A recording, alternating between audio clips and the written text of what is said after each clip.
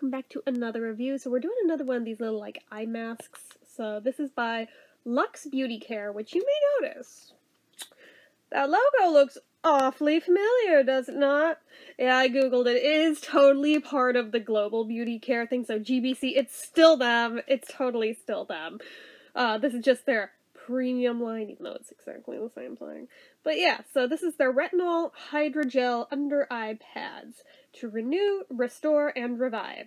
And seeing as I didn't go to bed till 3-something last night, I was back up again around 7-something, today seemed like a good day to do some eye masks. So, there's just one pair in here, as is often the case with the ones I review. I think there was a way to buy a pack of 5 of these, but that's not the pack I have.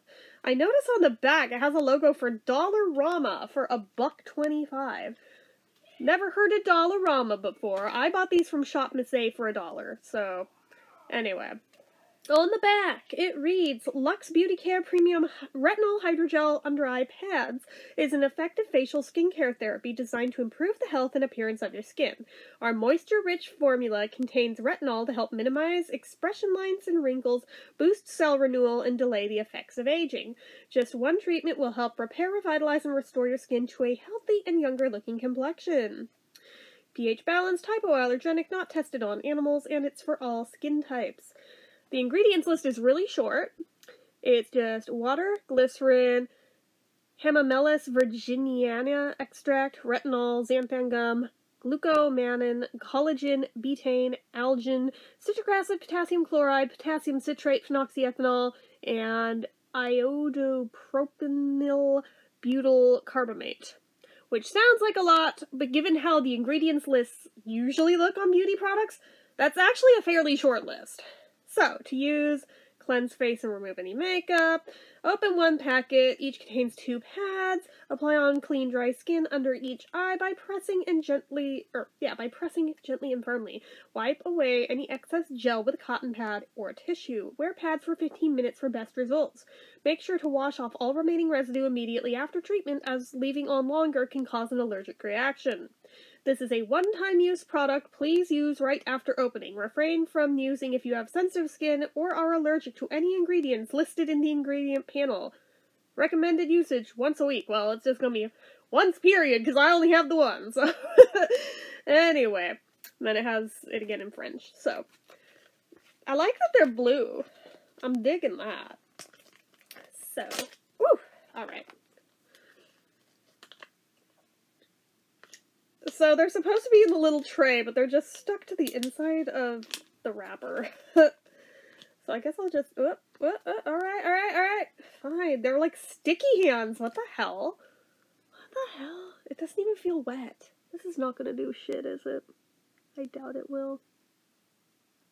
But we will give it a shot.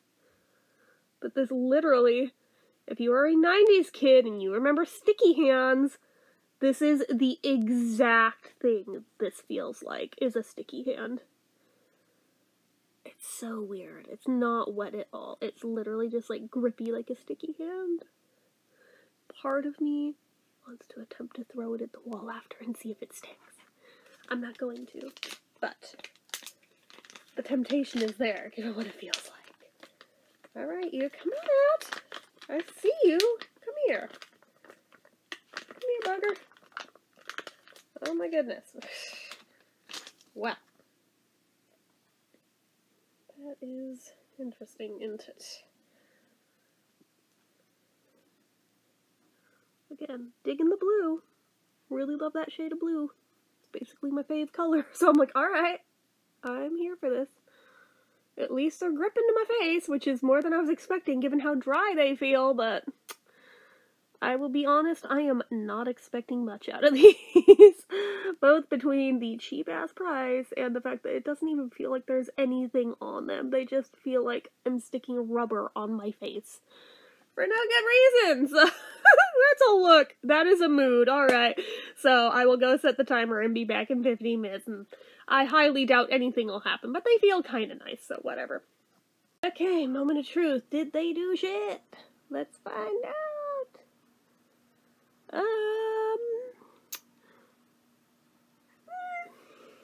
Maybe a little.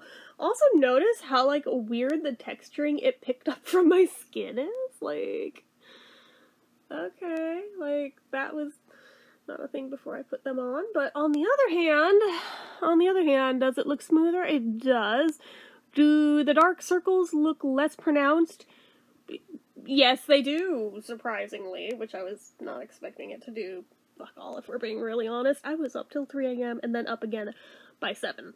That is all the sleep I got. So I was like, yeah, it's a good day to do an eye mask. But it looks like it helped a little. I'll give it credit. It helped a little.